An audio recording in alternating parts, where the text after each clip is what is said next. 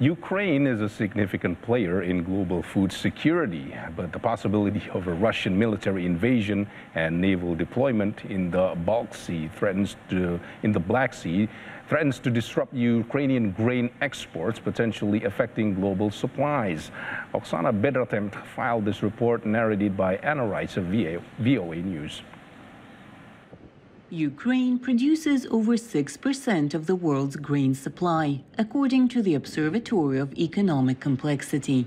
That's why there could be a ripple effect felt worldwide if war breaks out between Russia and Ukraine, says food analyst Alex Smith. The countries that are the most dependent on Ukrainian wheat were Lebanon, which was about 50% of their total wheat consumption in 2020. Came from Ukraine. Libya was a significant number, and so was Yemen. But all three of them have had significant conflicts recently, are already dealing with high food prices and already dealing with significant food insecurities. If grain supply disruptions were to occur now, it would shock world markets, say experts. For Ukraine, they have a lot of sales on the books to countries like China and other major importers. If that were to be disrupted, it causes a significant dislocation in the flow.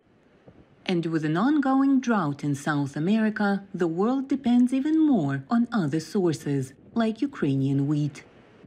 As it happens, the other major producers are South America, Brazil and Argentina. They are going through a drought situation.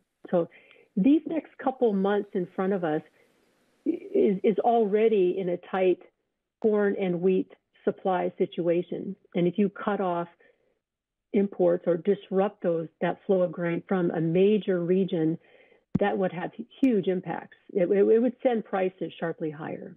Food analyst Smith believes the disruption in the supply of Ukrainian grain might benefit Russia, since countries like China might turn to Russia to get grain. Russian President Vladimir Putin and China's President Xi Jinping recently signed an agreement in which China agreed to allow imports of wheat and barley from all regions of Russia. I think there's potential for that. Russia is a significant wheat producer as well. I mean, just agriculturally is a large exporter in general. I think that there definitely is. They definitely have capacity to fill in some of this scarcity that could come from a Russia-Ukraine conflict. Analysts hope a disruption in grain supplies can be avoided. Otherwise, a food crisis could be a real possibility, not only in the region, but far beyond. For Oksana Bedratenko in Washington, Anna Rice, VOA News. Tentative agreements for a last-ditch diplomatic effort to stave off Russia's invasion of Ukraine helped the German stock market get a friendly start on Monday. U.S. markets will be closed for a holiday, but futures were higher. Shares rose in early European trading, but fell in most Asian markets.